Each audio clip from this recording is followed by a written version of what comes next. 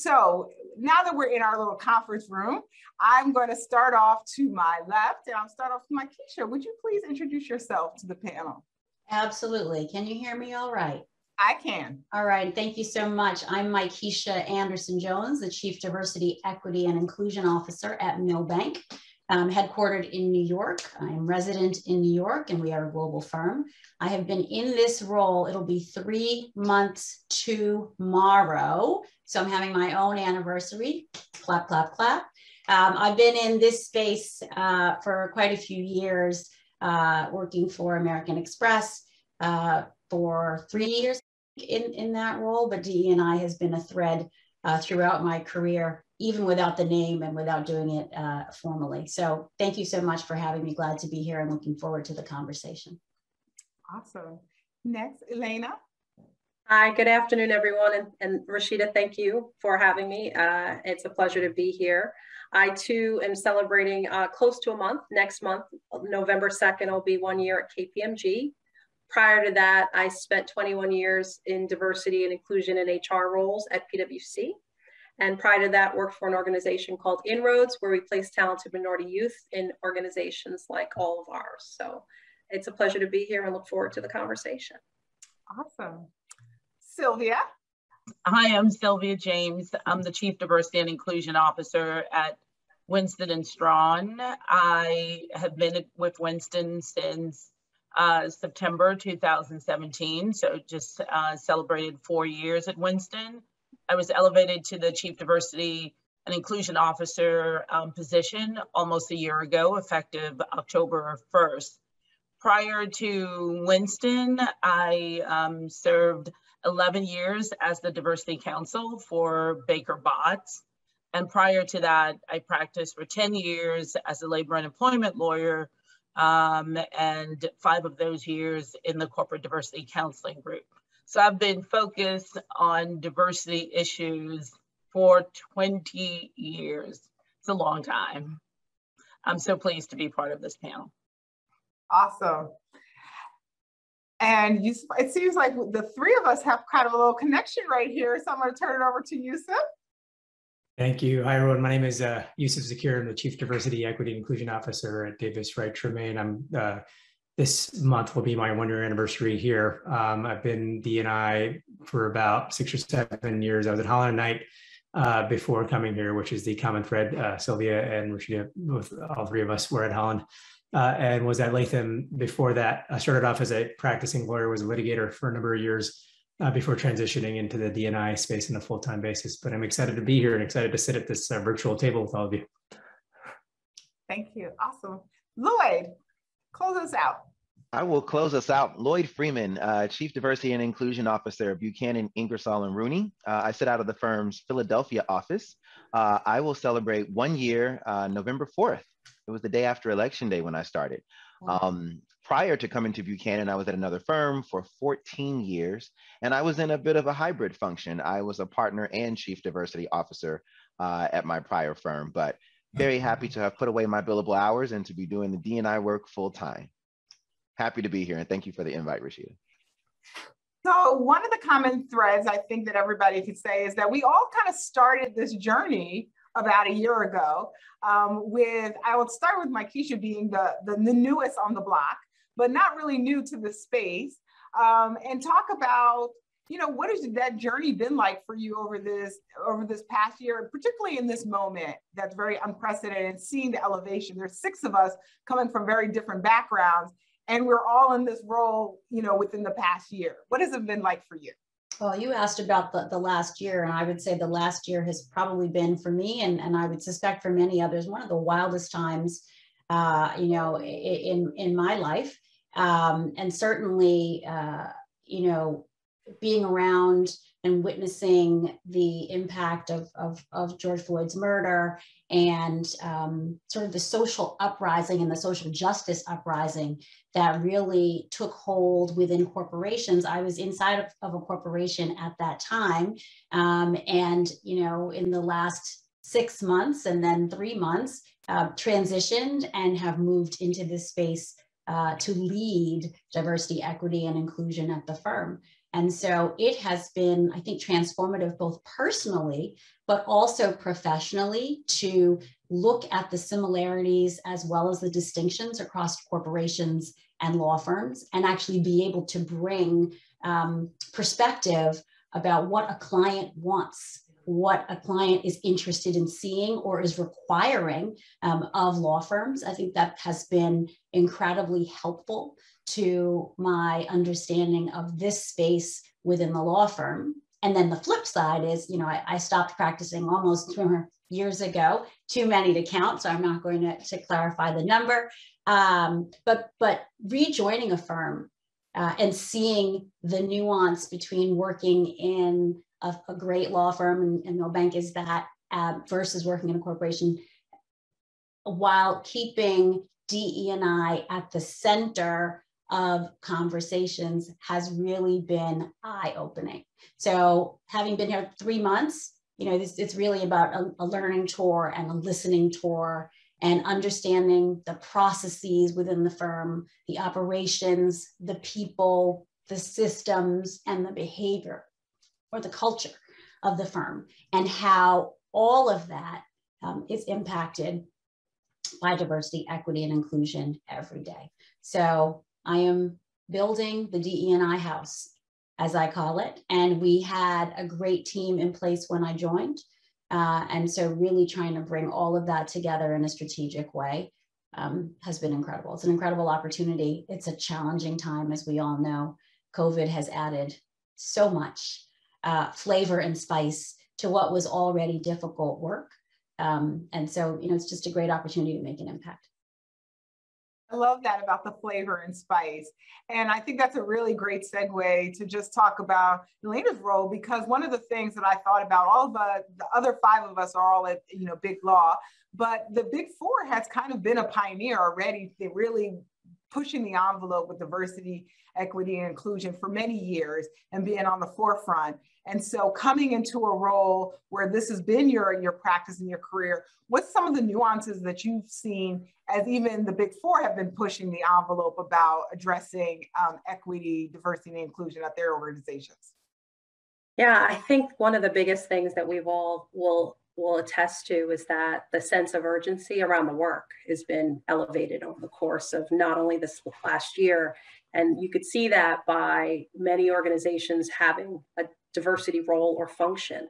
And so as teams are ramping up, that is a big change that we've all seen. I think another big thing is around how do we talk about diversity a little bit more fluently, and people feeling comfortable engaging in those discussions, where it used to be sort of taboo and feeling like you have to talk about business case. I feel like that's not a conversation you have to have as much of anymore, because if people are asking the business case, it's sort of, what are we really doing? And so I think that that's a little bit easier. One of the things I want to make sure is, how do we keep the pressure on? Because even as the year has been progressing and we're reaching our 1-year anniversaries, how do you keep this top of mind? And I think our clients are helping to do that. As Keisha said, there's no way that this can't be a part of the conversation. Our clients are expecting us to show up, and that people across the organization, everybody's responsibility. So that's one of the big things that over the course of the last year we've been trying to do, is how do you engage everyone feeling like they have a role to play in what we're trying to accomplish, and that because you might be a white male, that doesn't mean you're excluded from this conversation, and there's not a zero-sum game in which we're trying to accomplish. So I think that's sort of the journey that we've been on as an organization over the course of the last few months, and we'll continue to be on, because we know that this will not be change that happens overnight. And that other dimensions of diversity also feel like they may be at a loss. And so how do you have that conversation? Our veterans are important, our individuals with disability, apparent or non-apparent, as well as all of the other dimensions. So it's not at the expense of any one group. I think that's the biggest journey that we've been on organizationally, try to get people to appreciate. So thank you for letting me share that, and look forward to the dialogue. Yeah, that's great. And I like that how you've talked about the diversity is now, the bucket's bigger on what we're talking about, because there's so many other issues that have now become apparent. We're all having our eyes open. So that brings me to Sylvia. Sylvia, you're unique in the sense that you were in this role and then you were promoted and elevated. So what was that like in terms of the work that you'd already been doing and now having that other, additional seat at the table, being elevated to Chief Diversity Officer? Great question that I've been asked a lot within the last year. I don't think that a lot changed in some ways, because I think that there are lots of people who are doing a Chief Diversity Officer job without the title, right? So if your organization, the highest level for diversity is the director level, then those directors could very well be doing a lot of the same things. I do think titles matter, both internally and externally. So I think that there's some value to that. But I do want to acknowledge that there are people who are operating at the highest level without the title. What the title has meant to my work personally is the seat at the table that we always talk about, and access to information. A lot of the times I felt like, depending on your role, then information filters down to you when you haven't had an opportunity to kind of weigh in because you weren't there when the decisions were made. So I appreciate being there from the beginning and having a voice, because in a lot of organizations like Winston, we may end up being the only people of color on the C-suite level, right? And so that that voice and that perspective is really needed and important. So, thank you. And then just turning to Yusuf, you made a change. So you were already working in a diversity space at a law firm, and now you are leading in a new law firm and had an existing team. So what has it been like to just kind of build out your team over the past year? So it's been definitely, like Makisha mentioned, it's been an exciting time, but also a very different time in a whole lot of ways, right? I started, like many of us who started a year ago at a new firm, we started in a pandemic, right? We started remotely. So I finished my job in this same room and I started my new job in the same room, and the laptop changed. And so, thinking about what the organization is and figuring out, all the different components of it, you had to kind of do from here. And that required a lot of Zoom calls, right? Because that's all we could do. But in some ways was massively beneficial because you could meet with a whole swath of the organization very quickly and collect a whole bunch of information very quickly. That allowed us really to, more quickly than I probably would have expected, do a SWOT analysis around where we are at the organization and then transform that into a strategic plan, again, on a timeline that I probably wasn't even anticipating myself. We built that plan around 4 pillars at our firm. So it's community, growth, education, and engagement. So community is how do you foster that sense of an inclusive culture? Growth is how do you ensure equity and access to opportunities? Education is how do you elevate consciousness individually, collectively? And engagement is how do we collaborate with external stakeholders, including our clients? And it sounds like I'm reading that because I've said it 4 billion times, but that's the whole point, right? You got to keep talking about your framework, and you got to get people to get used to what the framework is. Because of all that, and because of the strange nature in which we started, we also had space to really develop a team in a different sort of way. And so once we had that framework built up, we developed a team around that framework. So we have managers who are responsible for some of those pillars. We have a director of operations that helps manage those folks. And we were able to really implement a lot of this in this kind of challenging time that we find ourselves. Now that we're a year in, I think one of the things that I'm now mostly thinking about is what is that next year going to look like? And all those things that we've done over the past year to kind of get this thing teed up, how is it going to look, right? As we get into whatever the new normal is going to be. And that's probably something that I would say keeps me up a bit at night, I think. Lloyd, I think what's interesting even about your journey is that you were doing it kind of as a hybrid, which I can only imagine you had 2 full-time jobs. So now that you only have 1 full-time job, how have you been able to transform and make such a quick impact as you're coming up on your year anniversary as well? God bless the folks who are still doing this in a hybrid function because those are superheroes. It's hard because, what we're engaged in is change management. And you're really trying to transform cultures within some, very old organizations that have been around, much longer than we all have. And so for you to come in and to make the kind of large wholesale sweeping changes that we're trying to make, but then have to also practice law with that individual, to be staffed on a matter with that individual, or to have to staff them on one of your matters when you're sitting there telling someone, listen, I think we need to be a bit more equitable in the way that you staff your cases. Okay, so by the way, can you have that brief to me by tomorrow? I mean, it's hard to have both of those hats on and never really know which one you can take off.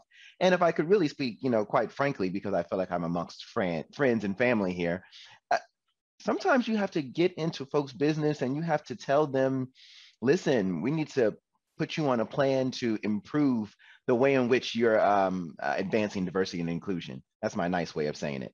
Because, we understand that you're someone who can really make decisions in this organization, and they can really affect a lot of our individuals who come from those underrepresented groups, which there's such a premium on that talent. And so we don't want to lose that talent. And I want to tell you, listen, I need you to really be one of the drivers of change in the organization and to be able to have that hat on as a member of the management team, someone in leadership, and not have to worry about also working alongside, them in matters or cases.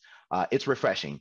And, I'm going to borrow from Keisha. She's telling me that we're building houses here. We got to make sure that we're building brick houses. We're trying to build long, systemic change within these organizations. And so no matter how much, the big bad wolf is out there huffing and puffing at the house, we got to make sure it doesn't blow down. And so that really requires, like Yusuf was saying, strategic plans. That involves, like, Sylvia was saying, do those assessments within the organization. That's a lot of work. And so if you really want to do this job and do it right, you really have to make sure you've got someone who's thinking about DE&I full time, not just something that's pushed to the corner of their desk. And you can think about it on a cyclical basis, because all the other committees in a law firm, or I'm sure even in-house, they do work on a cyclical basis. The promotions committee meets when it's promotions time, and the comp committee meets during comp time. That diversity committee, they can't just meet during Black History Month.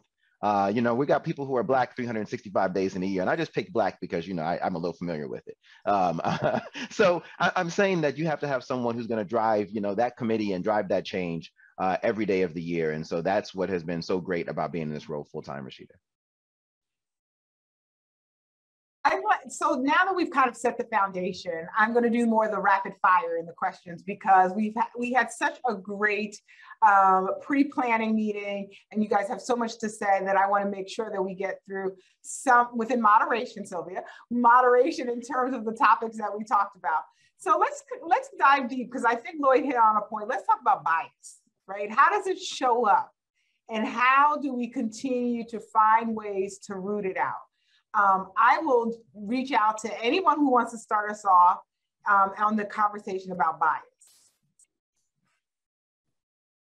So I'm a nerd about bias, so I'll start. I think it shows up in all parts of the cycle, from recruiting, who we recruit, where we recruit, what standards we hold them to work assignments, who has access to challenging skill building assignments, especially in the free market system, which is a very difficult place for all different diverse groups. So having access to challenging skill building assignments, and when you have that access, actually getting quality, developmentally rich feedback. And then it definitely shows up in performance evaluations. And so bias shows up in every step of the work cycle. And we have to have initiatives, strategies, what we do as individuals and what we do as an organization. to disrupt it in every part, and several tools, so that people are not just waiting on the organization to make changes, but that people feel empowered, the things that they can do to interrupt their own biases. And I think that goes back to what Elena was saying. You're saying that it belongs to everybody. So how are you looking at disrupting bias at KPMG? Yeah, and I would add, just if we think about also succession planning, so who are we putting in our next roles as far as leaders, future leaders, and how that shows up. And one of the things that we're trying to do is have people be more educated on what their individual biases are, because we all make decisions in every aspect of what we do every day. So making it a part of our curriculum has been part of the path, right? How do you become more familiar so that as you make your next decision, you're slowing down enough to say, am I thinking about who might not be in the room, who might not be the voice that we hear at the table, and also who are we missing when we're having some of these conversations? You want that to be a broad subset. And then also, is our process somewhat biased? You have to think about that. Are we being the most inclusive when we have calls and maybe not everybody is able to be on camera?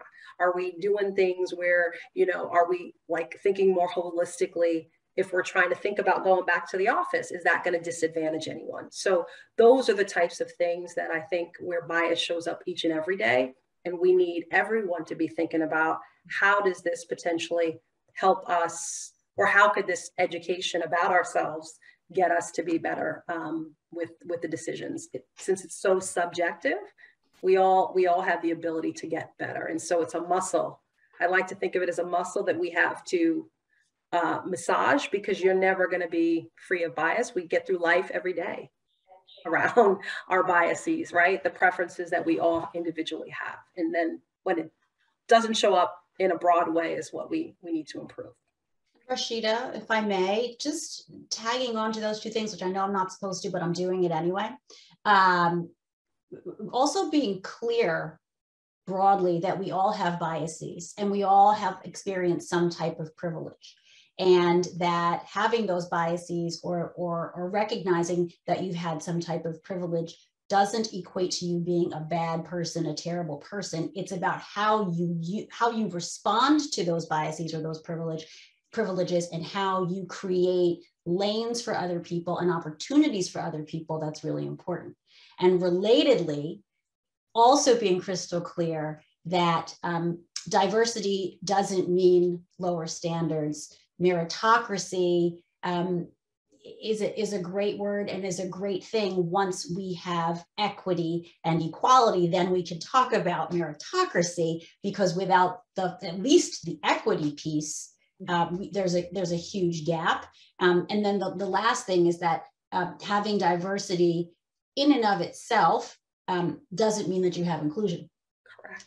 And so if we don't figure out how to create inclusive environments where those voices and perspectives and differences are recognized and uplifted, then there's really no point to this whole exercise.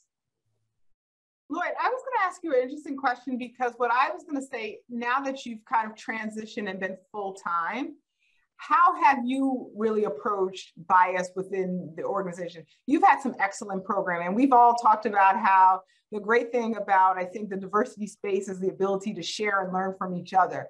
And so you had a panel a couple months ago where you had the chairman of your firm and one of your clients. Mm-hmm. And they talked a little bit about bias and how that showed up, even from them, from looking at it from maybe an economic standpoint. Like maybe it was like, oh, I came into the law firm, but I didn't have anybody who was a lawyer, so I had to figure it out. So isn't that the same for everybody else? Well, listen, we also had to talk about privilege, because Makisha was right. For so long in these organizations, these have been like bad words, and just getting people comfortable with talking about privilege. I mean, that's kind of just hurdle number one. And we had to get these individuals, which we're talking about, again, older, straight white men, and we're getting them to talk about privilege. That's not something that everyone's been comfortable doing. But then again, how do you, as a responsive leader, take your privilege and transform it into something like allyship? And being a sponsor for another individual and talking about the succession planning and having that pipeline of leadership. I'm also letting these individuals know, again, who have this level of gravitas or influence within the organization, that you have to anticipate what some of these biases are, because again, this is not like an, I don't know, a matter of first impression when it comes around for evaluation time and we see bias in evaluations, or a matter of first impression when we see bias in our hiring practices, right? So I'm changing the language there. And so we're not going to kind of wait until it happens and then interrupt it. We're just going to come in and we're going to disrupt it. And so we're going to start looking at those policies and those procedures and those processes, and how do we just disrupt the whole thing? It's clearly still producing bias. It's still not necessarily getting us the results that we want. So then how do we disrupt it? We need to make sure that we have something embedded in the process so that before we go ahead and, you know, make all of our compensation decisions, that we have someone who, like the CDIO, who's going to come and look at that. And I'm going to sort this data and look at it and find out how much are our men making as compared to our women, and how much are people of color making to their white counterparts, et cetera. We're going to sort that. We're going to put this data in front of your face. For too often, you know, organizations operate saying that they've got a D&I initiative and they don't actually look at the data. You've got to be able to see the data. And so we put together a diversity dashboard, because the same way that people like Elena go and look at law firms that they're hiring, hey, I look at my internal stakeholders and I go to my practice group chairs and I show them their diversity dashboard. It's essentially your diversity scorecard. How are you doing? And then how are you doing last year this time? Do we see what the trends are? How much attrition do we have in this particular group? And does it all tend to bend toward the attorneys of color or toward the women? And what can we do to change that? Again, you've really got to dig into this stuff if you want to make this systemic change that we're looking for, because, you know, I'm sure these organizations love for, you know, people like Sylvia to be there for as long as she has, but you may not. And if you don't, then you got to make sure that just because Sylvia leaves, that you still got you know, these processes in place. And so it can't be something that's kind of like these discrete programming initiatives. It has to be something that's going to be long-term, is going to outlast whoever your current chairman or whoever your current CDIO is. I'm going to turn it to both. I'd love for Sylvia and Yusuf to weigh in, particularly about that component about the performance review, or the process, and thinking about what have you had to do to kind of disrupt in those areas, if you've had to do that at all. So you want to go, or you want me to go? No, you go ahead. So I wanted to that point, I think there's a kind of a broader challenge here that we've all kind of discussed and alluded upon. I think, you know, law firms are steeped in a couple of things. They're steeped in tradition and they're steeped in precedent. And both of those things are massive bias perpetuators, right? Lawyers, as a general rule, like to look in the past, right, as to define how they consider the present. We're not necessarily taught or trained to look into the future. So when we are always looking sort of backwards, we're going to allow the things that, you know, created and perpetuated those biases to persist. And so one of the things that we think about when we think about any of these processes, performance reviews included, is that just because we've done a particular process in a particular way for a long time doesn't mean that's the right way to do it. And so one of the things that we really like to do, and I personally like to do, is thinking about the process.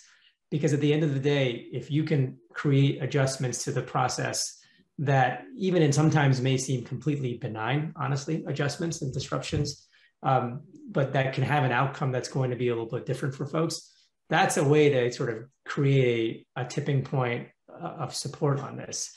I also think the other thing we don't often talk enough about on this point too, is that there's a level of, I know implicit bias plays a role, but there's explicit bias that plays a role too. And it's, you know, I think we began being more comfortable talking about it after George Floyd, right? And I think we are far more comfortable talking about it at this point than we ever were before. But it has real impacts on all of these processes, right? I'm sure you all saw the Cornell study that came out, I think 6 weeks ago, about how both they surveyed Black and white employees. Both groups preferred Black employees who code switched as opposed to those who didn't. And so there's these preferences that we have on what we consider to be professional, what we consider to be that conduct in the workplace that then will touch on everything, right? And there's the consequences we're seeing on that. There's another study that mentioned that 3% of Black professionals want to return to the workplace, right? 97% don't want to return to the workplace. because of the microaggressions, the discrimination, the challenges that they face. All these things are all tied together. And so when you're thinking about a specific process like a performance review, we've got to think that we apply that holistic assessment to any of those processes as well, because all that stuff touches upon each other and it can impact the way that we do anything in a law firm. So the only thing I wanted to add is, very important to the success of the Diversity, Equity, and Inclusion Initiative is working collaboratively with others in the firm. And when you're on the practice side of things, you don't know how the law firm really works. And then you get there and you're like, oh, this belongs to you and this belongs to me. And, and there's a lot of adjustment and getting used to. One of the things that I have enjoyed at Winston is how collaborative people are, and it makes everything so much easier. So on your question about performance reviews, I was doing unconscious bias training, and the senior staff person who is in charge of performance reviews came to me and said, can you do a presentation? Can you do some training around how unconscious bias impacts performance reviews and what people should do and look out for before we start this evaluation process? And then they built it in to the review process that, people who are going to be reviewing others have to go through this training. And I'd love to have taken credit for going to them and saying we should do this, but they've bought in, they understand, and they're like, okay, can you do this and can you create it, and we'll get the people out and we'll build it into our process. So that has been really helpful.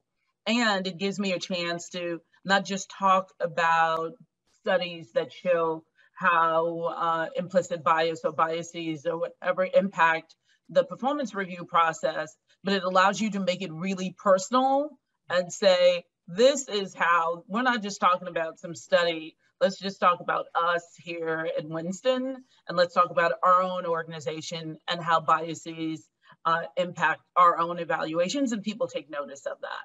They're more likely to listen. I definitely continue to hear a constant thread about, that self-evaluation. I think what's also helpful in pushing the envelope is what our clients are asking of all of us. And particularly, I think what was most exciting, over the last couple of weeks is the fact that the SEC approved NASDAQ's new diversity requirements, which I think maybe even 5 years ago would have seemed unthinkable, right? That would even be something that would come to fruition, that they would get in. And for those who are not aware, NASDAQ proposed new diversity requirements for public company boards. And the purpose is to usher in a new era of corporate board diversity and transparency. I almost think of it's like Sarbanes-Oxley 2.0, because the whole reason why we had Sarbanes-Oxley was because what was happening is that individuals were putting their friends on boards who may or may not have had the competency for that particular board. Even though in my past life, this was my favorite subject, which was financial fraud investigations. That is not a good thing for a public company. And so what was happening is that there was, kind of a free-for-all. And so, organizations like KPMG and others had to come in. So great for Elena and her team, to have to come in and try to put some controls on it. But obviously it started to weaken, public confidence in public corporations, and we can't have that, right? And from our financial system. So it's interesting to come full circle where they're pushing the envelope. I would probably say for myself, I probably spend maybe 50% of my time now trying to understand what our clients are asking in a meaningful way. Just kind of from the group, are you seeing an increase of not only what clients are asking from just demographic, but detailed about how are you measuring success? I can definitely start, but yes, increased conversations all around as far as what we're doing enterprise-wide on diversity, right? So not just about the engagement teams, but when we think about suppliers, when we think about just every aspect of what we do, they want to know more. And so I think it's a healthy discussion, and it actually helps the other partners and leaders and staff understand why this is important to our growth agenda as an organization. So if we're not all focused on it, again, the engaging everyone theme, if we're not all focused on it, how are we going to reach our aspirations? So I think it's extremely helpful to keep the pressure on that we're doing what we need to. So I think it's healthy tension. But the conversations have definitely increased. Anyone else? I have more to add on that. I'll tell you that we talked earlier about whether or not that business case is dead. I don't necessarily know if it's dead or not, but I can tell you that the clients have taken it, and the onus is no longer on the CDIO to talk about this kind of in a silo by themselves, because the clients are not just asking you, give me what percentage of women make up your firm and what percentage of, no, I've gotten clients who are asking me, tell me about the top 20% of your highest compensated partners and what are the demographics behind those individuals. And tell me about the hours of those individuals. Who's getting the most work? I mean, clients are all in the business, as they should, because they have to hold us accountable, because everyone has hired a chief diversity and inclusion officer, and everyone has put out a statement, and everyone has done, a wonderful program, and everyone has, a D&I council or committee. But is it reflecting? Is it reflecting in how people are getting paid and how people are getting promoted and how they're getting staffed on matters? That's what counts. And so clients are absolutely driving that. They're driving law firms to make drastic change because no one wants to be kind of called to the principal's office and have to answer for the exact same thing year after year, because you're going to end up losing your recess. And in this sense, it's not about recess. We're talking about dollars and cents. Mm-hmm. Can I just add, though, the client imperative for diversity, it's why when I became a diversity counsel in 2006, right, that all law firms at the time were hiring someone, to lead diversity, because we're like, the clients are really demanded it. And over the years, it's changed in terms of, over the last 15 years, having answered every diversity survey in the beginning, to the volume that we have now, there's no way I would have been able to do anything else and do any work and handle the volume and the detail in which, and I mean, to Lloyd's point, they're asking not only about the top compensated partners, but the detail, including who are the leads for depositions? I mean, depositions, who took depositions, who stood up in court? And it is a very time-consuming thing to respond to all these client surveys. And I do think there is more teeth to these than there have ever been. But this whole clients are asking for it, clients are asking for it. I've been hearing that for 15 years. And after a while, when you said that, partners were like, yeah, clients are asking for it. You can't say that the house is on fire for 15 straight years, right? After a while, people are like, well, I'm still okay. But I do think that things are changing and we're seeing more teeth. There wasn't a lot of benchmarks and teeth. So it's really changing. The volume is also increasing at a rate that I find exhausting. But it's good to have the pressure, not just a survey that's going to take God knows how long to complete.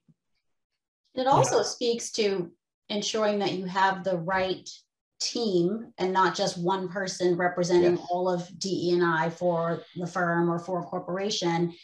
And in addition to that, really speaks to the importance of ensuring that you have alignment in your organization, that there is shared ownership in this work and in moving it forward. It's not simply enough to have your DE&I team or even your business development person know some of the answers to some of the questions that certain clients are asking. As I think about it, these are client relationships. And so whomever owns that relationship really needs to be not only participatory, but take a leadership role and an ownership role in making sure that the responses are clear and cogent and correct and are really not only responsive to our clients' needs, but also proactive.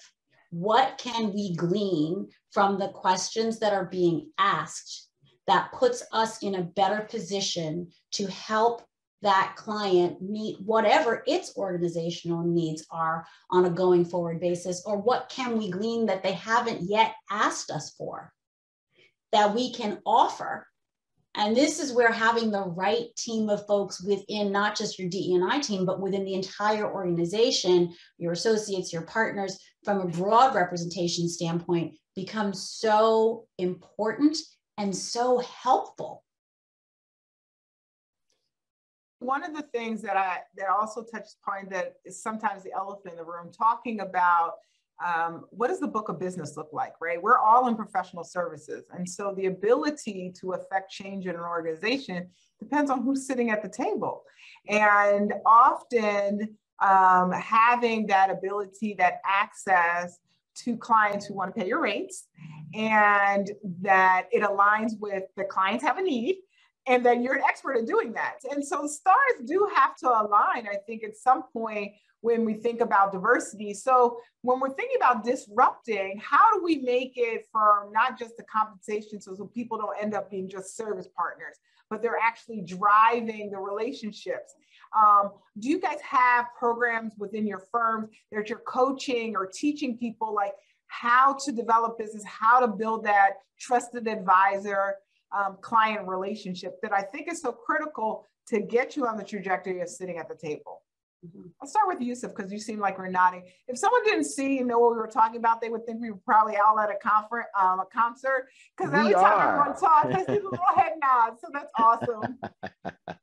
No, to your question, definitely yes. I mean, it's an important point that you bring up, where who ultimately has credits, who ultimately has ownership of a particular client or matters, they're going to have the most power ultimately in the room. And I think, so we have a number of programs that are run sort of cross-functionally across the firm that focus on the future leaders of the firm, right?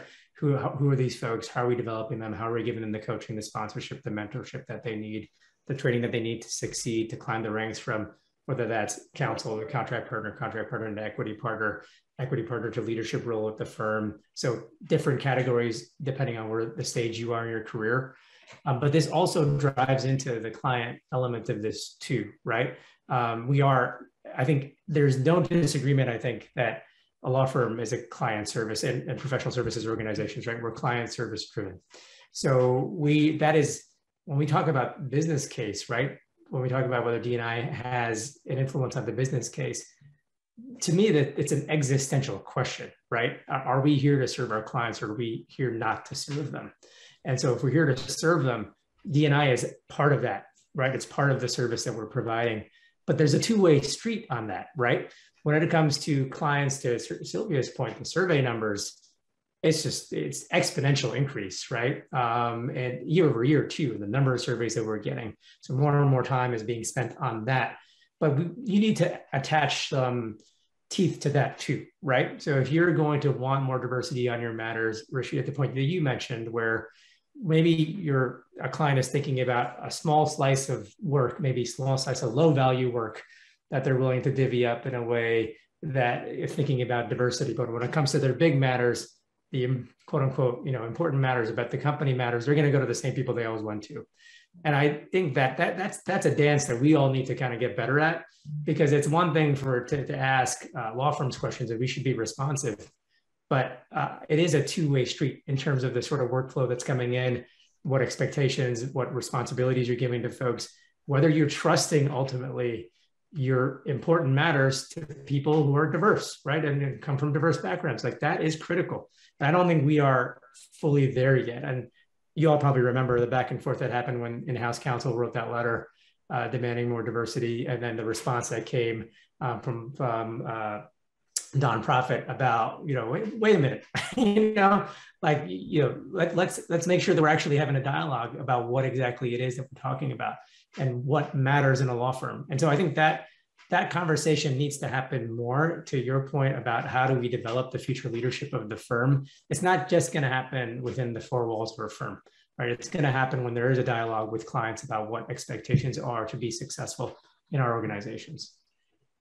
And Elaine, I want to just turn to you because what has been said typically has been, because law firms are very much about precedent, now sometimes we're a little bit 10 years behind like corporate America, the trends, right? I don't know if I was going to say a whole decade, but for the most part, when you think about KPMG, your organization by far is the largest out of everybody sitting here. And how do you approach the data? Because I know that you have a big team and you probably could not sleep for weeks and weeks and weeks, but how do you figure out and prioritize to have those conversations so that the pipeline of leaders coming through are going to be reflective of what KPMG is going to need in the future?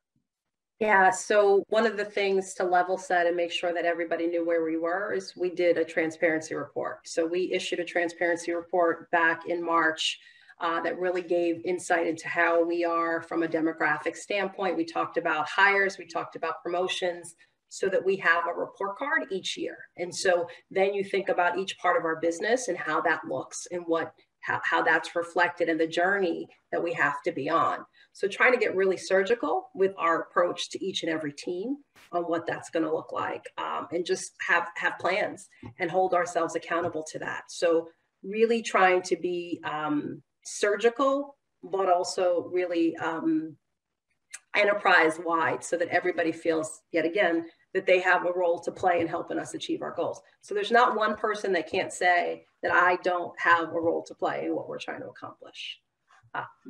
Obviously, our leaders are going to help drive that down, but then also bottom up. Because I think the cultural piece too is we try to establish the experiences of our people on the ground, and that's got to be the cultural piece that we have to work on too. So that no one feels like, okay, well, it's at their expense, my expense. You know, if we give to you or promote you, that I'm not promoting others, the pie will be bigger if we grow this right. And if everybody's approaching it with the growth mindset, I think we'll be in a much better place. And that's how we've been trying to structure it. So I see we have about 10 minutes left. And so I want to get into a little bit about this kind of speak up culture that I feel like we have been talking about. And then we've had a few questions that were already submitted. So I'll just go through those questions as well. And so that we can make sure that we end on time. So I'm going to start off with Lloyd. How have you been encouraging allyship from your senior leaders to encourage the speak up culture? Sure. Well, the first thing you do is you have to educate them, because you have to start with giving folks the benefit of the doubt that people are operating with blinders on and they don't yet know, what the ripple effects are of certain actions and how it's impacting others. So you have to educate them, but then you have to hold them accountable. And so if I go and we do, and I don't call it training, I always call it education, because, if you go and you do like a training on, how to bill your time, or a training on how to, work the reconciliation report to get your money back, you just do it once and you're done. But education is ongoing, right? We do continuing legal education. So we're going to continue our D&I education. And so you educate them on this. And then of course you literally have to call people out on it. Now you have to do it in a respectful way that still, of course, is showing your professionalism, but you have to let individuals know this is exactly what we talked about here, right? We're having two people in a room talking about how we're going to staff a matter, and you're telling me that, oh no, we can't staff Rashida on that because I'm trying to be sensitive to the fact that, she has a family. And so, we can't staff her on this because this is going to be a 6-week-long trial. I just educated you on this last week. And so you literally are going to have to do it in the exact same way that you reinforce anything else that you roll out. That's going to be, again, new policy or new practice or new procedure. You're going to have to repeat it. And so you have to put it in front of them. You have to say it. You have to write it down. You have to let them read it. And then you're going to have to reinforce it. But you do need to have someone who is driving that, because if you just think that you're going to roll something out and that organically everyone is going to catch on to it, and all of a sudden we're going to create this new culture, that's not how it's going to happen. And I don't really also subscribe to this whole, the change is going to start from the top. I think you kind of addressed that. I mean, yes, we have to have someone at the top who's going to articulate it, but I spend a lot of time talking to those individuals who manage the teams, because people leave, whether it's a law firm or any organization, because of their direct supervisor. You leave because because that individual is creating this culture where you feel like, please, I can barely survive, let alone thrive while working here. And so that has nothing to do with whether or not you like the CEO or whether the CEO seems like he or she is equitable in their decisions and the way in which they're running the organization. It has to do with the person that you interact with day in and day out. And so it's really those individuals for me that I make sure I give a lot of education to about, really being more than just performative allies and just saying, oh yeah, I stand with you, I support you, I'm here to make sure you have opportunities, but I'm actually speaking up for you. I'm actually giving you access and opportunity. That's what someone does when they really want to create this pipeline of leadership. They really want to create a diverse succession plan. And so to that point, there's a concept when we think about others and we and who belongs.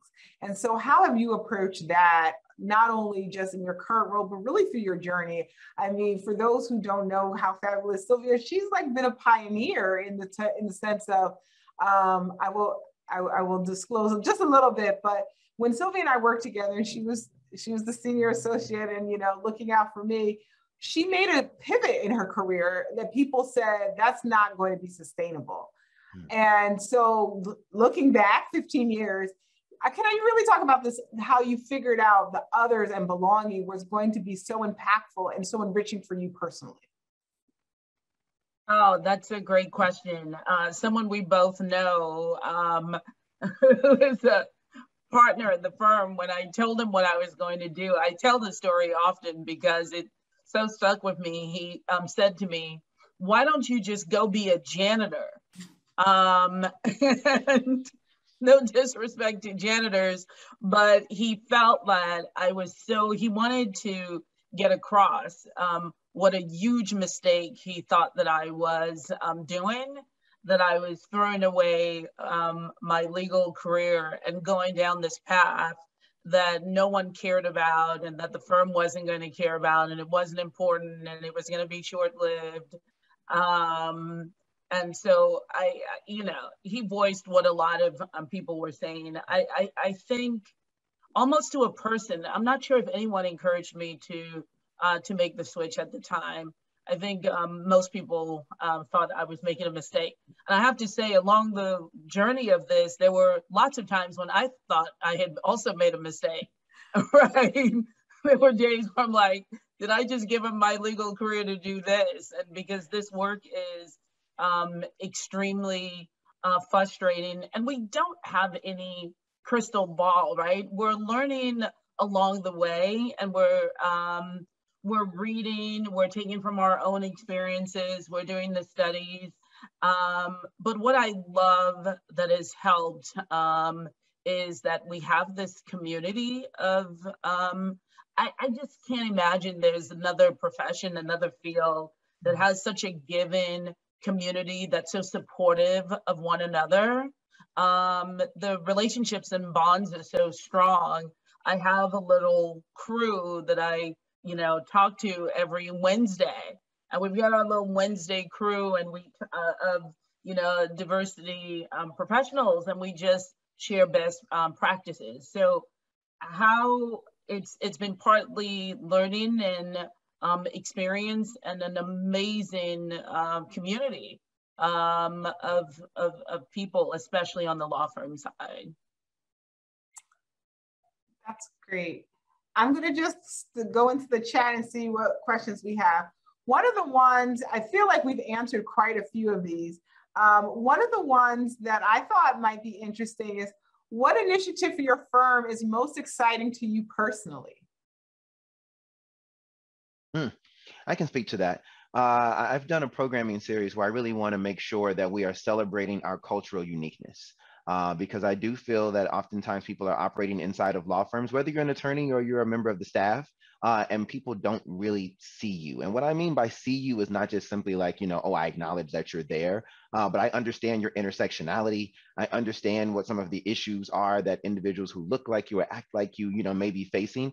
And so we go there. And so, we don't just scratch the surface and talk about, some of the things that are, now, kind of trite, and just talking about, being a person of color in the profession. No, we had an entire program about Black hair in the workplace. let's go there. Let's break it down. Let's talk to you about what it means for people to try to talk about code switching. It's not just a matter of your vocabulary. It's a matter of what people are actually doing to their bodies and, and how they show up. And really what are also some of the psychological effects that has on you. And so we are really just trying to bring some awareness around that and really let our employees feel seen. And really, when you do that, you talk about taking people from a level of satisfaction with their job to this level of engagement, and you talk about underscoring belonging.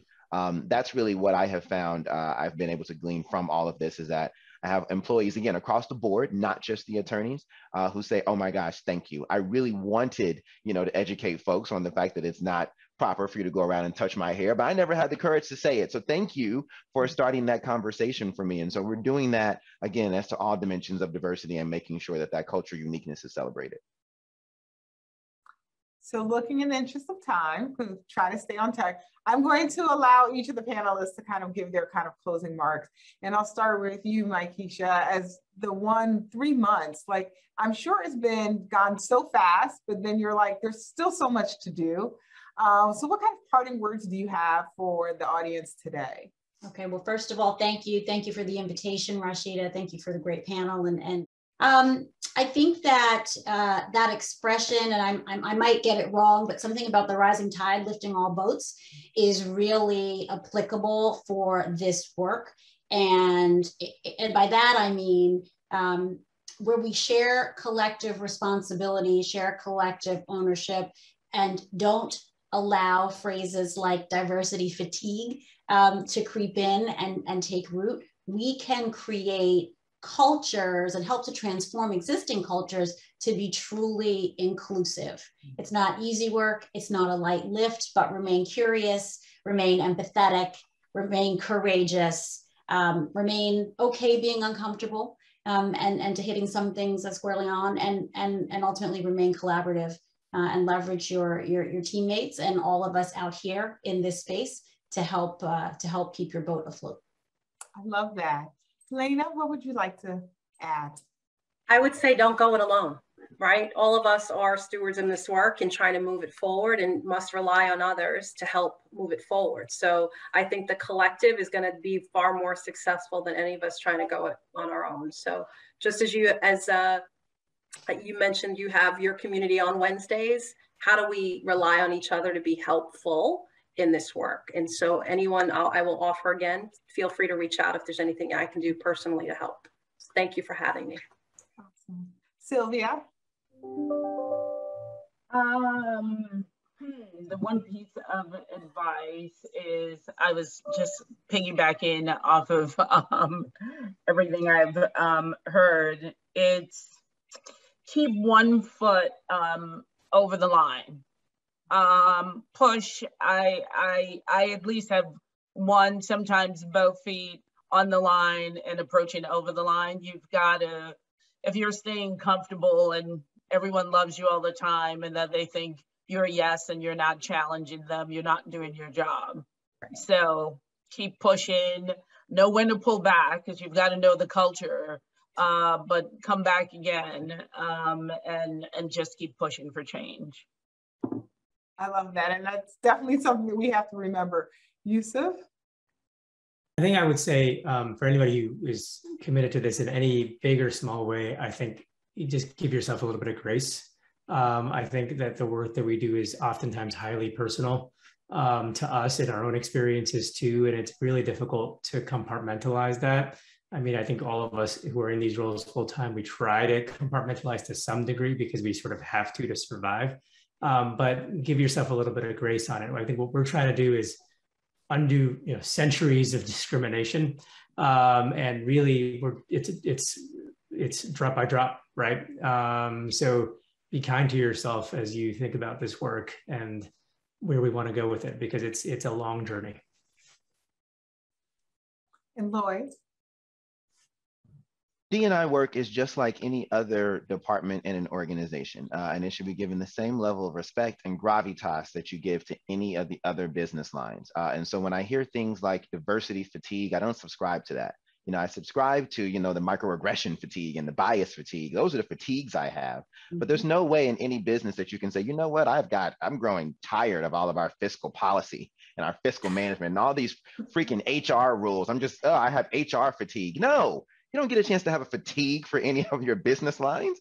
This is what keeps the business afloat. There's no such thing as diversity fatigue. We're not going to take our foot off the gas. We're not going to slow down. You're going to have to catch up because we're creating an inclusive culture here, and it involves you keeping one foot over the line. It involves you, you know, having that grace. Everything that my co-panelists have already said. So let's just make sure that everyone else who steps into any of our organizations knows that this is a ship that is going to keep moving ahead. I love that in closing. I mean, it definitely is not a sprint. It's a marathon. We didn't get here overnight. I am very much honored to have each of you on this panel and to share and talk about things that we are all very passionate about. The self-care is always real, because I think that was the advice that Sylvia gave to me, because you give so much of yourself because you want people to be successful and continue to be their champions. Again, all of us are available on LinkedIn, so you can connect with us. Love to continue the conversation. We'll see what happens in year 2. Looking forward to that. We can have a reunion and, you know, doing that. So to everyone who attended today, we had a wonderful attendance. I really appreciate you taking the time out of your day to share some time with us. We have recorded. We'll probably need to just do a couple of edits and making sure of all of our organizations have signed off on this particular panel and making sure. So big thanks to Milbank, KPMG, Winston Strawn, Davis, Wright Tremaine, and Buchanan Ingersoll. I am very grateful to all of your organizations and support for making today a success. So with that, I will say farewell and hope you have a wonderful day. Take care. Bye-bye.